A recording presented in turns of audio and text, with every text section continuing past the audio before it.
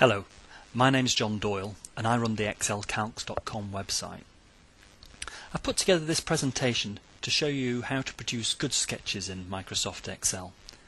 At the excelcalcs.com website, we're particularly interested in using Excel to produce calculations, and sketches are a very succinct way of describing a particular problem, and I think that their value is enormous.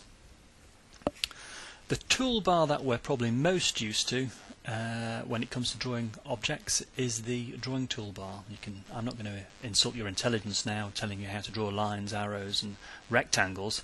They're all very simple, intuitive tools. But I would like to spend some time describing the freeform line tool.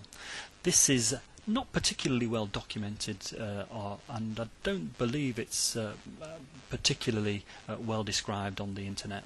So I thought I'd just spend a bit of time and show you what it is and how you can get the most out of it. I guess you could just scribble out any old shape. But if you're like me, I've got a shaky hand and you don't particularly get very pleasing shapes from using the tool in that way. The way I tend to use the tool is I click out a number of points, but once I've have a rough idea of the shape, then I use this particular feature, which is edit points, and it allows us to redefine any particular point already, or it also allows us to curve a line that was straight. Or in fact we could completely change the shape by dragging out a point, and you can see what's happened here is we've dropped an extra point in there, but we can make any shape. If we drag a straight line, then the line stays straight.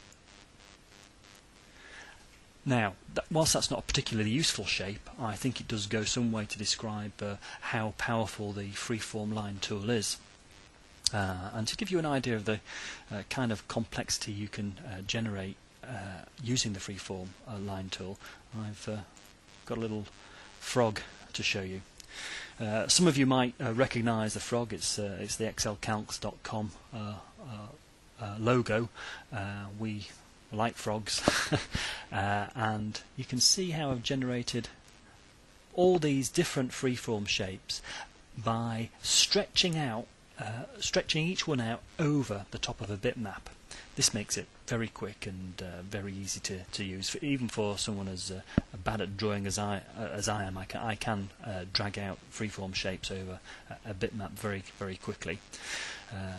Each shape is then coloured in and grouped together, and we formed this nice Windows meta file, which is of course totally clean and scalable. So I just hope that that's made the point for the freeform sketch tool. It is very powerful. It will help you produce very good sketches in Excel. I hope you've found the tutorial useful. Thanks for listening, and I hope to see you on the excelcalcs.com website, where we'll try to help you get the most from Microsoft Excel. Thanks for listening.